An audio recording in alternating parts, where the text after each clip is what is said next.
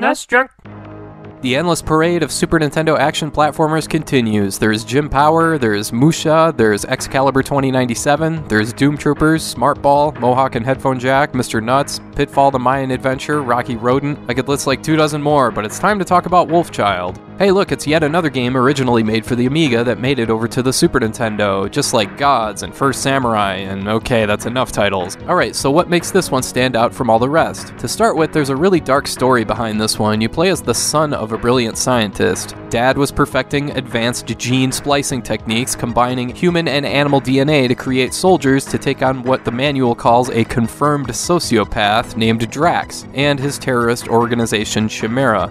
Unfortunately, they catch wind of what's being planned against them and destroy most of the laboratory, kidnap the scientist, and kill his wife and his eldest son. The dude's other son comes back to the lab, finds Project Wolfchild, and promptly turns himself into a werewolf who happens to have psychic powers? Sure, okay.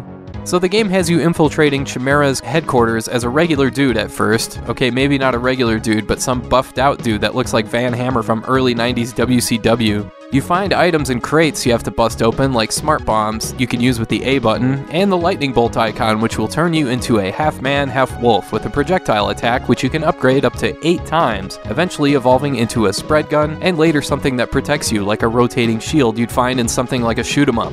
The thing is, you have a limited number of projectiles you can use, and once you run out, you go back to your default fireball thing. You can switch between each pattern using the X button, but still, that's really a bummer because if there was a no ammo limit, this might actually be a decent speedrun game. As it is, this game is the definition of okay-ish. The controls are certainly good, the level design is adequate while not having anything original, but that's fine. If there's any problem holding this game back, it's the enemy design. The enemies and bosses have the exact same patterns regardless of what you do, and I know a lot of games do that, but it's really noticeable here. Like on the first level boss, no matter what you do, he's gonna fly in from the right and hang in on that side and fire to the left. Or the second level boss, it's always gonna have the same pattern. Most regular enemies either drop in the same designated spots over and over, or they're just standing there. Again, I know lots of games do this, but they do a better job of disguising it, if that makes sense. Here, it's just stale, and it makes for kind of a boring playthrough. Anyway, if you take too much damage, you revert back to your human form and are left with just a fist attack, just like in First Samurai. There's other stuff here too, like collecting letters in the words extra and bonus. Extra gets you an extra life, and bonus gives you another 20,000 points. Whoop-de-doo. These letters are usually hidden within every level behind cheap tricks like false walls that could be absolutely anywhere, and while there's no time limit, I didn't feel any real incentive to go looking for them. No saves or passwords here, but there's only 5 total levels, but holy crap, the last 2 levels drag on and on. There's 3 lives and 3 continues, and there are checkpoints here, but continues will have you start from the beginning of the level.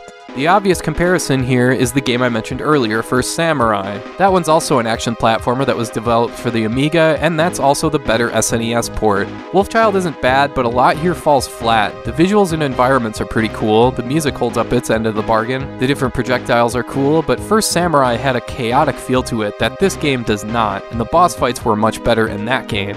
In Wolfchild, the big flaw is the enemy pattern design. I mean, the flunkies in a beat-em-up like Rival Turf have more engaging patterns than anything here. Wolfchild is just okay at best and boring at worst. It's not bad, but I don't blame you if you pass on this one.